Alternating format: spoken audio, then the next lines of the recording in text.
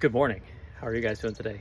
So yesterday I had a video up about why I said you guys should just start strength training today and the importance of it. And I had a few people kind of reach out to me and say, this is awesome, totally agree, but where do I get started if I've got nothing, if I'm not doing anything?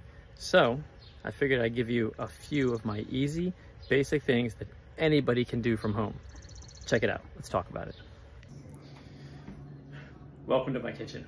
So first off, one of the things you can do that really works well is what we call the countertop push-up.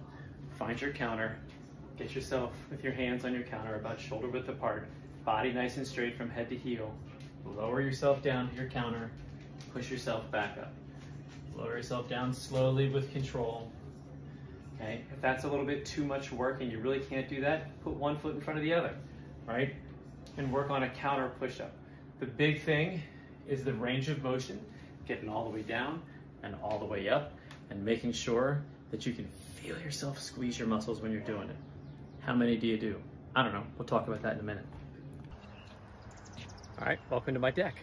So, next one up, simple, like I would tell you to do some squats, but sometimes those are a little bit scary for people to kind of get started with. But you can simply start with what we call a sit to stand. Come down, sit down in a normal chair, stand right back up. Sit down. This gives you the feeling, the safety, the security that you're going to sit down on something. At the same time, we're strengthening our legs. Sit down and stand up. Don't overthink it, don't overcomplicate it. We're just getting started. All right, we're back in the kitchen. So now we're going to grab something out of the refrigerator. Check it out. Gallon of milk. A gallon of anything. 1 gallon equals 8 pounds, right? 1 gallon equals 8 pounds.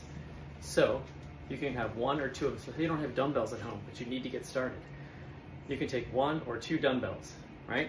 Or 1 or 2 gallons. You can sit here and you can do bicep curls with your milk.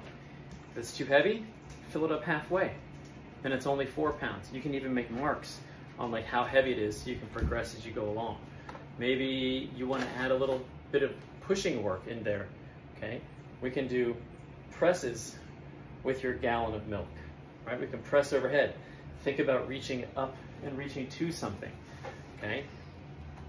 It puts a little bit of resistance and a little bit of tension against your muscles, and it's really good for you.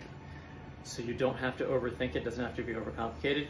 Yes, you're gonna progress and you're gonna wanna probably use something else, but you can start with with countertop push-ups, sit to stand squats, bicep curls, and presses, all just using things you have around the house. Now, how much do we do?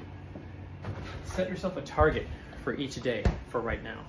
Let's say a great place to start would be, we'll say 40 repetitions throughout your whole day, right? If you're never doing anything before, if you haven't done any kind of strength training before, let's take 40 repetitions of each exercise and spread them throughout your day. As you get better, we can start to talk about how do we bring that into a bit more of a concise pattern. But right now, 2 things are happening when you do that. 1, you are creating more overall activity for your body, and you are strengthening your muscles, making yourself more metabolically active, and making yourself more resilient to future possible injuries. It's just good for you. So those are a few ways to kind of get started in your world at home, even if you don't have anything around. See ya. Have a great Tuesday.